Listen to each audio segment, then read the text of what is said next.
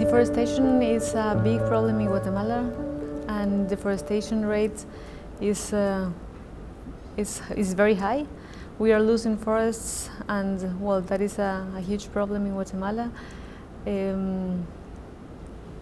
Agriculture, cattle, and urbanization are some of the drivers of deforestation and degradation in the country.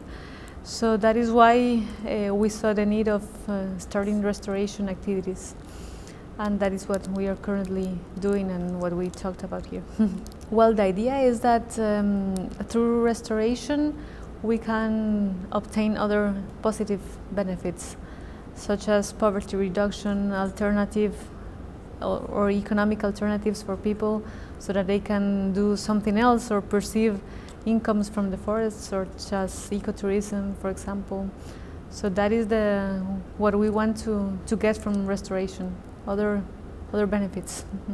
Recently we finished the national map of potential areas for restoration, which identified 3.9 million hectares available for restoration.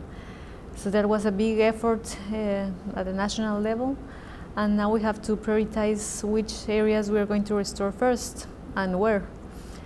We are also working on the national restoration strategy, which has to be finished this year.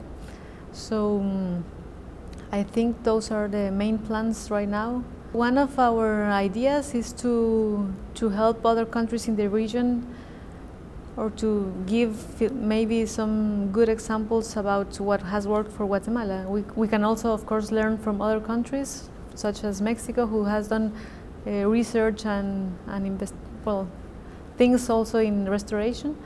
So I think it's both ways. We can learn from others, and we can also teach or inspire other countries in the region. Well, I've seen some agroforestry system experiences which are encouraging, because you can see that people actually perceive that it is a better system than what they usually did before. So I think that is encouraging. Or, for example, shade coffee.